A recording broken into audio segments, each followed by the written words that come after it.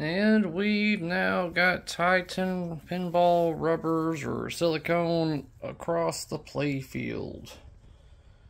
Now it's time to start getting the plastics and then eventually the ramps back on this baby.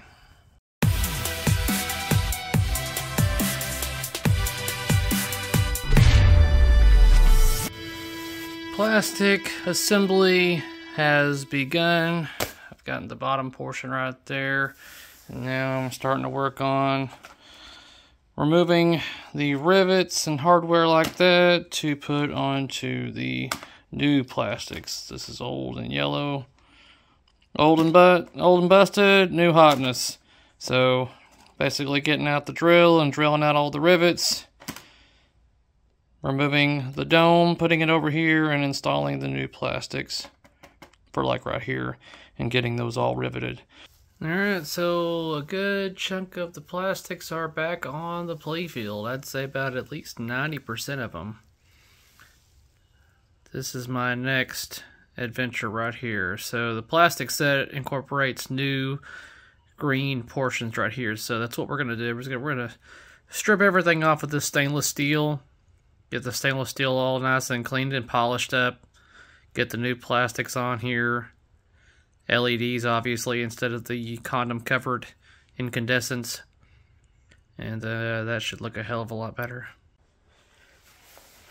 And here we have everything but the ramps, I want to say. And the apron, obviously. But this is with all new plastics. Everything's pretty much assembled. This is merely a placeholder, but just to give you an idea of what goes there. That's the old and busted. But that is what Earthshaker looks like with everything but the ramp. Son of a bitch.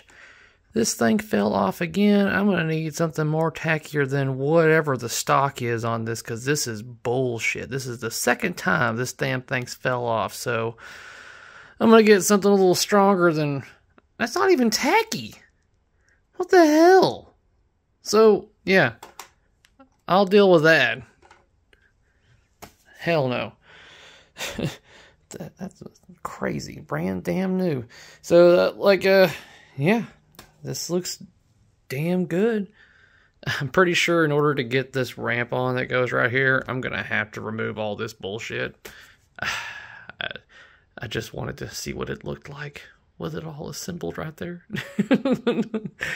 It's always nice to see progress.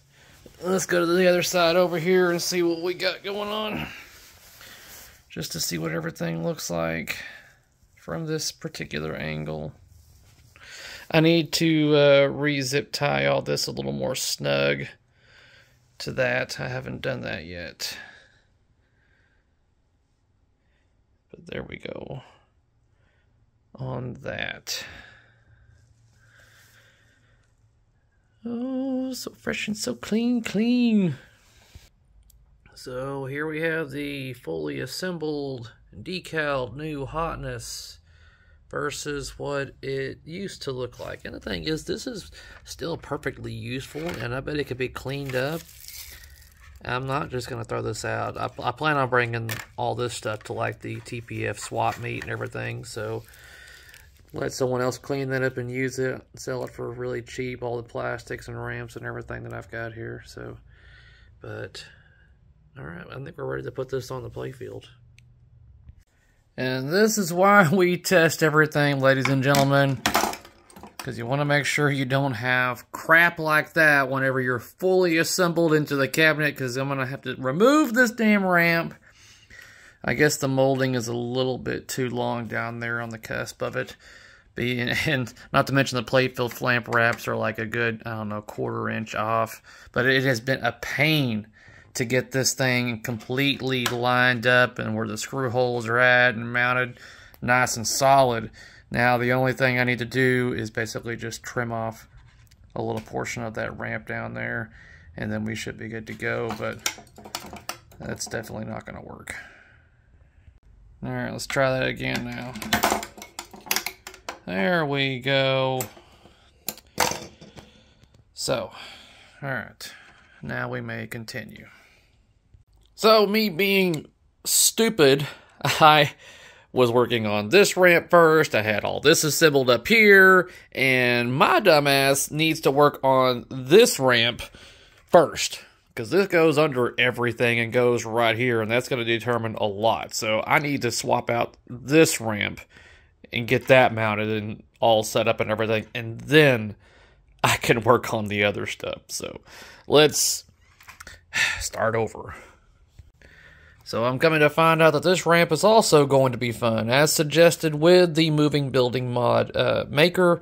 If you have repro ramps, they have like an extra lip on them right here. Makes the ramp stronger and everything, but it's interfering with this. So in order for this to work effectively, I'm going to have to make a little cut in this vicinity right here, so that way this is able to freely roam, and then the ramp can get down in position, but I can't in the current state. So gonna mark this, that way I know where I need to make an incision, and then we'll go from there. So I haven't got anything screwed down except for just the main points, but now we have a slot ready for the moving building. Alright, so I think we're ready to actually assemble the flashers and everything on this ramp and then get it mounted. Alright. Something you guys need to see is the difference in the thickness in the original ramps. Get you a good look at that. To this. I mean, these things are never going to break, but what sucks about this is how it changes the ability for me to mount the original hardware. In comparison to this, it just slides right into place. All the room in the world, no issues. But when I want to put it on this, it doesn't fit. So my plan is I'm going to have to basically shave down the inner portion right here for this to slide up into position for everything else to line up and get into... Oh, it's aggravating, but yeah. Alright, so what I had to do in order to get this, because it's not just a protector, it's got to go be aligned with all of this. So all I had to do is basically use a torch and heat up this end of the ramp and just kind of like push it in to where this is able to be right snug as it possibly can be. I mean, it looks pretty damn good. I got the ramp essentially mounted. I just need to actually screw it to the playfield right here. I wanted to make sure there wasn't any other issues, but it looks like now the ramp should be ready to assemble and mount to the playfield. My God. And the final ramp has been built, assembled, ready to install. My goodness. And here we have it. An assembled Earthshaker playfield. Supposedly ready to play a game. To do a quick check on bulbs and switches and stuff like that. Make sure everything is fully functional before I begin going any further on this. I mean, if I can't get a game to play, then I'm not even going to bother getting the cabinet and everything going, because it's one of the most important parts of this is the game being able to play. So I know I need to tighten up the flippers. Bats, those still haven't been tightened up yet. So I'm going to tighten those things up and get it hooked up to the machine again, and we're going to see what it looks like all lit up. Time for the smoke test, and just to see if we've got any big issues that need to be figured out.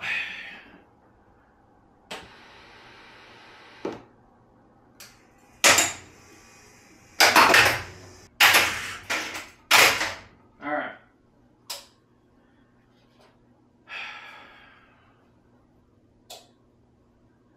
Looks like it's working, guys. So now we're going to be going through all of the built-in tests on this game to make sure everything is working the way it's supposed to. Right now we're doing all lamps. Unless I'm missing something, I think we should be pretty good. All the lamps look to be fully working. And then we're just gonna mosey our way through all the switches, all that stuff and junk. So I had to adjust pretty much all of my leaf switches for my pop bumpers. They weren't sensitive enough for me. All the leaf switches for the Vux, they were either too sensitive or just not reacting at all sometimes because they weren't close enough. So it was just in that in-between area, and I want consistent. So, and then my left slingshot wasn't working, and I'm like, why? And my dumbass didn't solder the diode on to the correct lead. So now that's working. I mainly just got it right there sitting. It's not soldered on yet. I just wanted to, bam. Okay, so now I know that it does work. I just need to solder that onto that lead, and we should be good to go. And then I think we'll move on to the next situation that I have to fix, but we're still working our way through all of it. Alright, just got finished playing a game. A little bit of manual intervention on my end because I don't have an apron, so I had to keep on having to, you know, play this and smack it up there to get it going, but otherwise, the game is playing 100%. So I guess that means we can move on to the cabinet. Oh man, I honestly don't know, guys, if I'm gonna have enough time to have this thing like show worthy for Texas Pinball Festival. It's like, yeah, I can get it cleaned up and everything and make it look, ow. As you can tell, the knocker works. Make everything look pretty and stuff, but I just don't think I'm gonna make it like I'm aiming for the 80s category. It ain't gonna be a best of show machine. I doubt that. But maybe an 80s category. I don't know. We're just gonna have to wait and see. But yeah, this thing's already dirty. It's been open to the elements right now and everything. So, all right.